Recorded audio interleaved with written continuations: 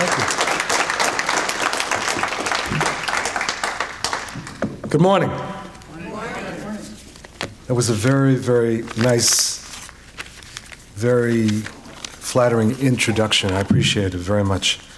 It's my pleasure to be here with you this morning. I have to apologize in advance. I'm not feeling very well, either allergies and or a cold. My wife reminds me that with climate change, everything is up for grabs. And in the DC area, everyone that has allergies is clearly and very keenly aware of them this season. So my apologies in advance. I want to start, before I get into my remarks, by paying tribute to Jack O'Dell, who's here.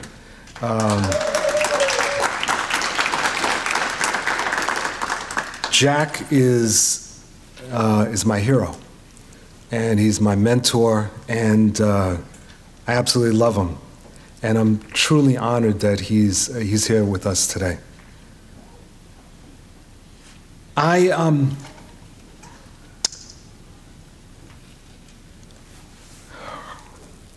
keep getting asked when I'm traveling by people more or less the same question. I was actually walking down a street the other day in DC after a reception, and this guy who had been in the same reception was talking with me, found out I was a trade unionist, and he said, "Bill, this is what I don't understand. Workers are getting their asses kicked around the United States. We have a polarization of wealth greater than any time since 1929. And why are workers not in masses of numbers joining unions? Why are they not resisting in the way that one would expect, even though there is resistance?" And this is a question that everyone has been grappling with, and there's a variety of different answers. And before I get into what I think we have to do in the union movement, I want to just go back a few decades in order to situate why and how it is that we're in the situation that we're in. It actually goes back to 1964. In the aftermath of Goldwater's defeat, there was a segment of the extreme right wing that did a very, very interesting assessment, the kind of assessment that we on the left should do. They looked at the situation and trying to figure out why and how they got defeated in the way that they did and what to do about it. And they began a certain amount of theorizing around the situation and developing strategy. Richard Viguerie, for example, was one of the key people at that moment. And they started watching trends. They paid attention to something that Lyndon Johnson said, which is when he signed the '64 Civil Rights Act, saying that the Democrats had lost the South at least for a couple of generations. And Viguerie and others realized that something was changing, and the question was, what could they do about it? And then emerged Wallace's campaign. And Wallace's campaign was very, very interesting in several ways. One was that he introduced the use of very good coded language in order to express a very openly racist and right-wing orientation. But the other thing about Wallace's campaign was not so much its impact on the South, but its impact on the North. And what people like Viguerie and others saw was that there was something that they could play into. There was a mass movement that could be generated that they could take advantage of. Now, within what eventually becomes Nixon's campaign, Kevin Phillips develops what was called the Southern Strategy, with which I think everyone's familiar. But I think it's important to understand it wasn't the Southern strategy, it was the white people's strategy. It was not about the South, it was about white people. And it was about reforming the Republican Party as the non-black party. And basically to articulate that the Republican Party was going to be the party representing those who they like to describe as the people that were losing out as a result of the mass movements that were emerging in the 1960s. And they did a phenomenal job. Now, Viguerie and others despised Nixon. And this is another thing that's very interesting. They basically thought that Nixon was too liberal, he was an opportunist, all of these things. He was certainly an opportunist. And it didn't matter to them fundamentally, because they made a strategic decision. They either would go with Wallace's independent party or with the Republicans, and they decided ultimately to go with the Republicans, having come to the conclusion, and I think it's a correct conclusion, that third parties at the national level are very, very difficult to build and sustain in the United States, whether we want them or not. Very, very difficult, and that they emerge under certain very specific circumstances. So they decided a strategy of what the Trotskyists would have called entrism, right? Which was to enter into the Republican Party and to move it. They did not do a frontal assault on Nixon. Now, at the same time as this was going on, there was the call to arms by Justice Lewis Powell. He wasn't a justice then. But the Powell Memorandum, which has received a fair amount of attention, is really quite interesting because it's a memorandum to the Chamber of Commerce, and basically Powell is sounding the alarm. And it's sometimes hard for us to realize and to remember that the 60s was a time of excitement as well as chaos.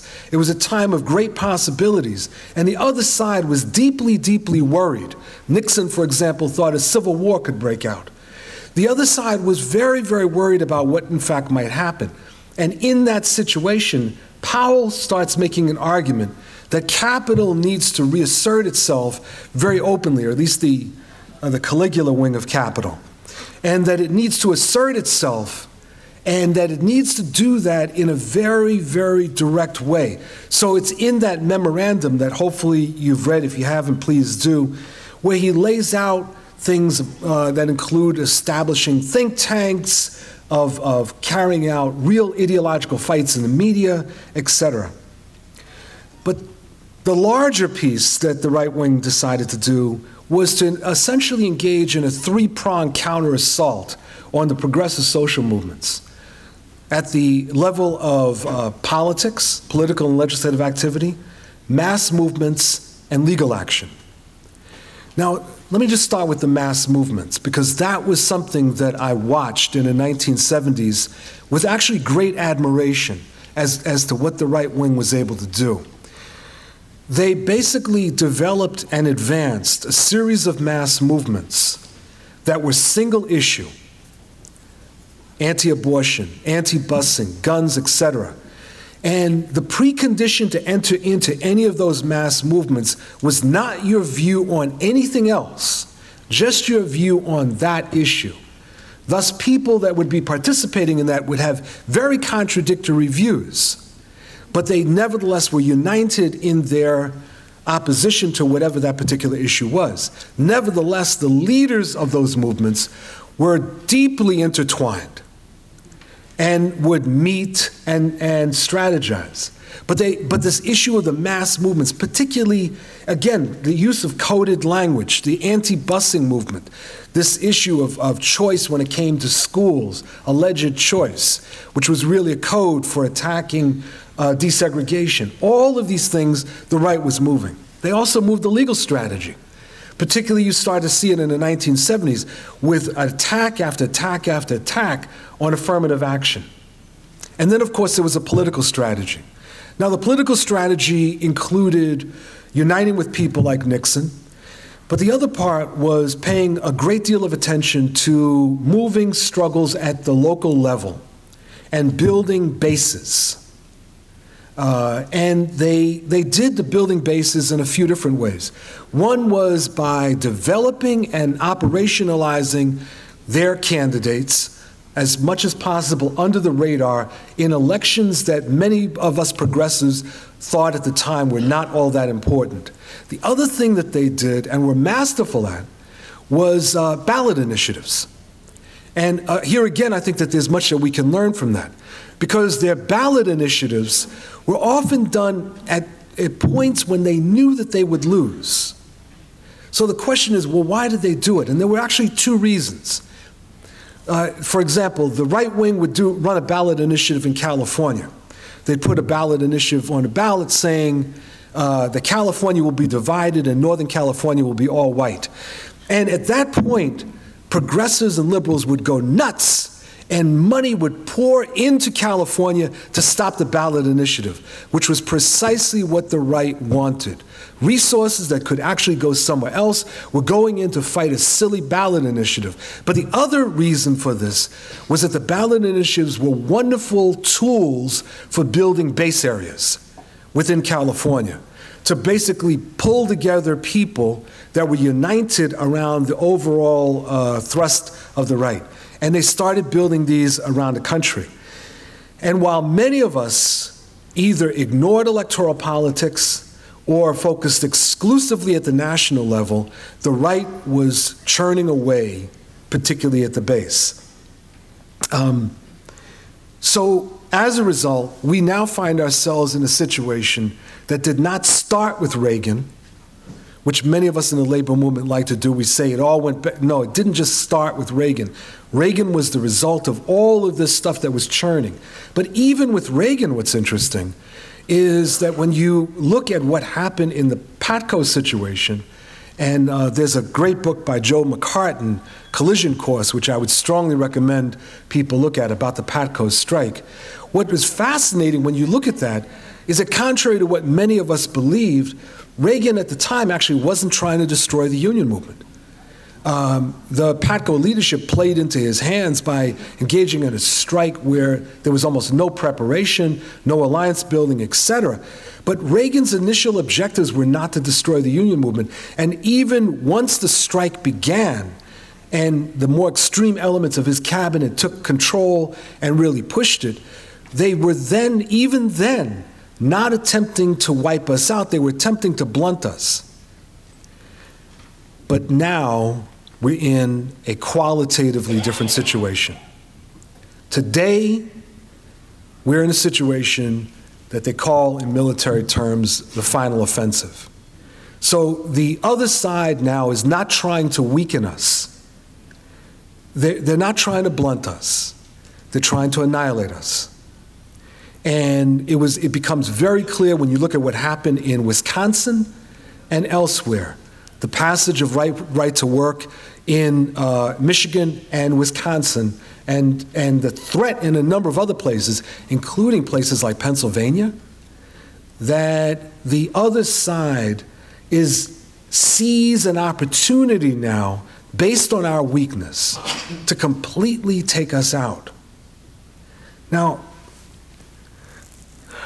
so I would say that we have to understand, in order to fight back, we have to understand that we suffered a strategic defeat. We didn't suffer a tactical defeat. It's not just that we suffered a strategic defeat. And in order to turn that around, we have to begin with that recognition. The other thing that we have to recognize is that we are in an asymmetric situation with our opponents. That we are never going to have the resources that our opponents have. And I was in Albany the other day talking with people, and I said, I'm tired of people complaining about the Koch brothers. And they say, well, the Koch brothers have zillions of dollars. Right? Well, there's no time in history that the oppressed ever had more resources than the oppressor. Never. Right? And so we just have to start there. We just have to get over it. Right? We have to just get over it. We're not going to have the money the Koch brothers are going to have. There is no invisible socialist country in the middle of the Atlantic that's going to ship us gold. Right? There's no billionaire that's sitting around just saying, damn, I wish I could fund a revolution. It just simply doesn't work that way. So when you're in an asymmetric situation, it means your strategy has to change entirely. And the problem for the labor movement, the union movement, is that it doesn't want to accept the depth of the strategic defeat and the fact that we are in an asymmetric situation, meaning we cannot continue to fight the way that we have in the past. All right, now, when I think of our situation then, let me go to the other side. I grew up watching films, and I love to use films for metaphor. And a few months back, this just came to mind. I don't know how many of you ever saw the film, The Flight of the Phoenix. Anyone here? All right, so you got to see it. It was remade, so that means you really have to see it. The Flight of the Phoenix is about this cargo plane going across the Libyan desert. Jimmy Stewart, Ernest Borgnine, Richard Attenborough are in the original ones. And they get into the sandstorm, and they crash. And they're in the middle of absolutely nowhere. Jimmy Stewart, who's the pilot, walks around, surveys the plane, and understands that the plane will never take off again. It just won't. So the problem then is, like, what are they going to do? On the plane is this aircraft engineer. He surveys the plane. And he goes back to Jimmy Stewart and says, you know, we have the right parts on this plane to build a new one that will get us out. And everyone laughs at him at first, but the choice for the survivors was simple. They could sit under the wing of the plane in the shade of the desert, sun, and wait for help, which means to die slowly. They could try walking out of the desert, which would probably also mean death, or they could build a new plane. And they ultimately build a new plane. One of the greatest, most difficult realizations for me has been, after years in the trade union movement, is that our plane crashed. It's not taking off again. It's not. The movement that brought us all to this room is stuck in the sand. Now, the good news is that the parts are there to build a new plane. And everything that we do going forward must be with the aim, whether we're trying to reform a union or build new institutions, building the Domestic Workers Association, building jobs with justice, everything must be done with an aim of the creation of that new movement. I don't know when it will come into existence, but the years and years that we've spent trying to turn around the existing trade union movement have ultimately failed, even though there have been many, many good things that have taken place. Now, how was it that we crashed? Well, there's several different factors that I think we have to look at. One was certainly Taft-Hartley. The failure to organize the South and the Southwest, largely because we did not, as a movement, wish to confront race. Not keeping up with changes in the workforce, including the massive influx of women, as well as the change in technology and what it meant for work. The lack of global solidarity. The fact that up until really 1995, when people around the world would talk about the AFL-CIO, they would also half-jokingly say the AFL-CIA. It is only in the more recent past that we've really come to appreciate real global solidarity.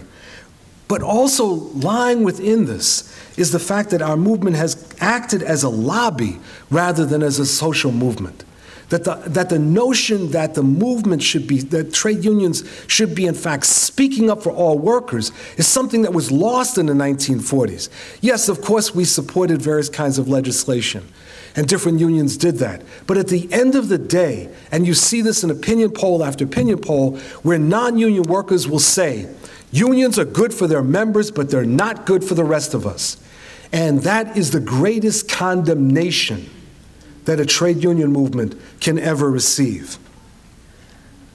Now, the efforts at renewal, as I said, have largely failed because we have not appreciated the change or the moment that we're in. We continue to act under the assumption, and you see this in the upper echelons of most unions, we continue to act on the assumption that global capitalism at the end of the day would really like a partnership with us, or can be convinced or cajoled into some sort of partnership with us. And that flies in the face of reality. See, it's not simply that the Republicans are attempting to annihilate the union movement. You look around the world and you understand the tendencies in global capitalism, and the aim is to weaken and destroy all forms of worker organization. The thinking that went into the idea of partnerships which was based on the struggles that were going on in the 20s and 30s and 40s, that notion is gone. It is gone. It is not coming back. They're not interested in a partnership.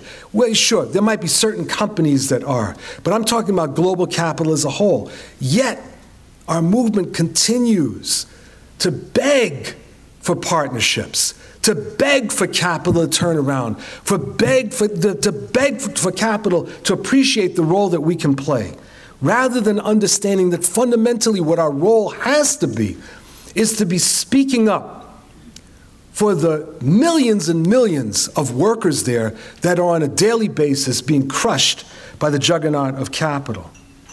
Now, as I mentioned before, 2011 signaled the final offensive.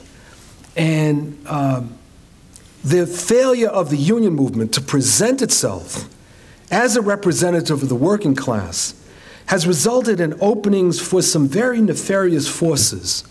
And particularly, I want to emphasize the issue of right-wing populism.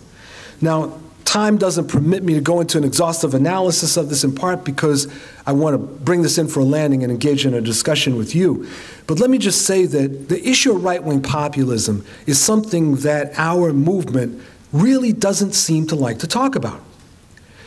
Right-wing populism is not right-wing plus populism. Right-wing populism is a unitary phenomenon. It is a phenomenon, it is a movement against the future. It is a movement that plays on fears and suspicions. It is fundamentally an irrationalist movement. Within right-wing populism, there's fascism as one current, but there are other currents that exist within right-wing populism. And right-wing populism, as I love to say, is the herpes of capitalism. It is the virus that exists within capitalism, and it surfaces with all manifestations when the larger body is weakened. For example, during economic crises. And during economic crises, and particularly during financial crises, you see certain manifestations of right-wing populism, particularly anti-Semitism. Right-wing populism is extremely dangerous. One of the reasons it's dangerous is that many of it uses codes and rhetoric that sometimes sounds like it's coming from the left. And this confuses many people. You know, when you'll hear various right-wing populists, whether it's Ron Paul or others, that will speak out against a foreign intervention, or they might speak out against something a particular company does. But we have to understand that right-wing populism is rooted fundamentally in that irrationalism and a very, very deep nativism. That is a belief that there is a legitimate and illegitimate population within the borders of the United States. Right-wing populism exists as a current, a very important current within the working class, and including within our own unions. Yet unions are almost afraid to talk about it. Because see, in order to address right-wing populism, you have to at some point talk about race. And we have a movement that is trapped in a myth. And the myth is that if we talk about race, we'll divide ourselves, rather than recognizing that we're already divided, and therefore we have to figure out how best to unite. So right-wing populism is, I would argue, the main force that we have to fight within the working class if we are to build the type of movement that needs to be built. All right, so what do we do at this moment? When I look around, one of the things that I see is that there are struggles that are taking place. There are things that are bubbling up, but they're not cascading. And for example, in 2008, early 2009, the Republic windows and doors struggle, where the workers seized the factory. At the end of that struggle, a lot of people said, okay, that's it. Now workers are going to seize factories around the country. I'm still waiting, right? The Wisconsin uprising, massive. Madison uprising, massive, tremendous, exciting. Wouldn't have happened if it hadn't been for the Arab Democratic uprising. It was brilliant, inspired, occupied, yet it did not cascade. There are struggles that are underway that are very important. Sometimes they lead to victories, other times defeats. But the problem is that they're not cascading, and the deeper problem is that we expect them to cascade, as if it will happen on its own. It will not. In the absence of leadership and organization, these struggles will just bubble up. What is necessary is linking these struggles together, and that's where we deeply need to talk about organization. So specifically, what does the union movement need to do? I want to identify 4 things. Strategy, internal education, creative tactics, and strategic alliances. Strategy, we have to be fighting for worker power industrially and geographically. So it's not simply about bargaining strategy. It's about a strategy that really is fighting for power. But in order to do that, the issue of internal education becomes really important. Now, I don't have to convince you of this, but I do have to convince many people in the rest of the movement that do not take internal education seriously. They look at internal education at best as websites, sometimes as newsletters, other times as speeches by leaders. I mean, every so often a flyer. And then, if they're feeling very generous, they'll bring in a labor historian to give a talk.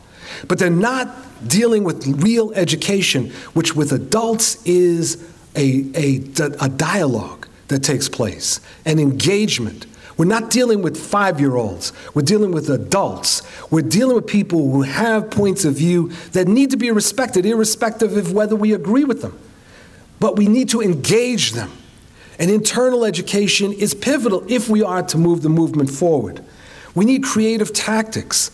A lot of what we do is, simply put, boring and also ineffective. When you have strikes where people are walking around in picket lines looking like the Lost Battalion and have no impact on shutting down production, we have to look for more creative tactics.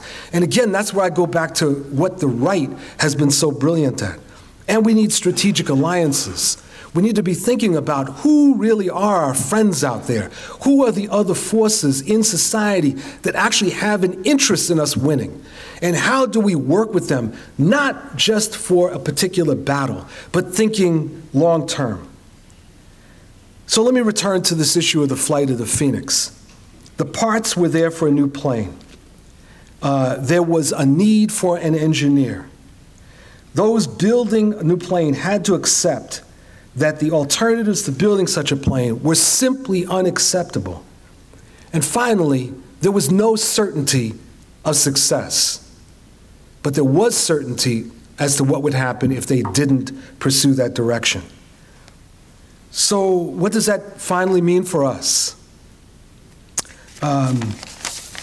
My favorite metaphor, which I'm going to keep using as long as I'm addressing people that haven't heard it before, comes from the HBO series Band of Brothers, about 101st Airborne Division. How many of you have seen that? Okay. Right, exactly. One of the most brilliant war films I've ever seen. So realistic that when the bullets are flying, I was ducking. In the second or third episode, the replacements are coming to the front. And they encounter a veteran of the Normandy invasion. And he says to them, "You're scared, aren't you?" And they said, "Yes." And he said, "That's because you don't realize you're already dead." And he said, "As long as you think you're alive, you're not going to be able to fight the Germans. The moment you realize that you're dead, you'll be able to fight them." Now, when I first heard that, I said, wow, that's like pretty heavy. Is this like a kamikaze argument or something? And no, it wasn't. It was actually very simple. When you are primarily thinking about self-preservation, you cannot take the other side out because you're always ducking. The moment that you realize that you have no alternative, you have nothing else to lose, that is actually when you can take the other side down, right? We have to realize we have to take that same approach. Instead of the main preoccupation being, we've got to make sure we have enough money to keep the international headquarters open. We've got to make sure that we have enough money to keep the pension fund for the staff and leaders going. right? That we have to make sure that we don't lose the next election because, you know, many members want us to file more grievances. Until we realize that all of that is pointless, that it doesn't matter how many grievances we file or arbitrations we handle, none of that is going to stop John Boehner. None of that is going to stop Mitch McConnell. None of that is going to stop the Koch brothers. Until we realize that, we're toast. The moment that we realize that we're already dead, we have a chance of kicking the ass of the other side and taking them down. Thank you very much.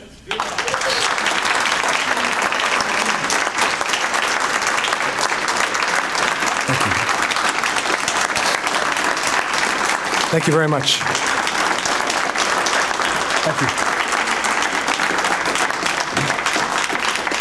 Thank you.